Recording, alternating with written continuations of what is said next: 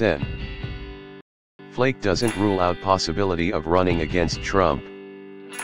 Republican Sen. Jeff Flake of Arizona says President Donald Trump is certain to face an independent challenge in the next presidential election, if not one from within the party. And Flake is not ruling out being that challenger. Flake has been fiercely critical of Trump, even while supporting parts of his agenda, like the new tax cuts. Trump in turn has denounced the senator, who's shortly after announcing his intentions not to seek re-election, and be more forceful in light of President Trump's leadership style. I think we have a responsibility as elected officials to speak out when there's behavior that goes beyond the pale, and some of what we've seen fits in that category, said Flake of Mr. Trump on CBS This Morning.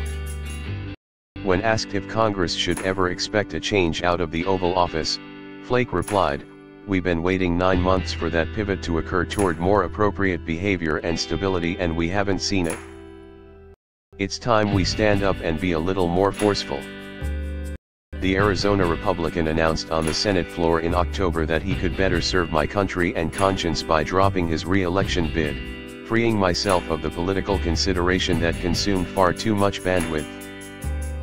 Flake on Sunday said if Mr. Trump continues on his path, and if Democrats lean left, a huge swath of voters will be looking for something else. Asked on ABC News this week whether he might run for president in 2020, Flake said that's not in my plans, but I don't rule anything out. I do worry that in the future we will face Trump running again, and on the other side, you might have someone like Bernie Sanders, Flake suggested of the 2020 race. He says Republicans must marginalize the party's ultra-nationalist element, and that the president is probably inviting a Republican challenge, and most certainly an independent challenger, by running again. The fact that is a good sign. There's no future if we drill down on the base. I know lifelong Republicans who say this is not where I want to go. I hope that maybe the party is realizing we gotta change, he added.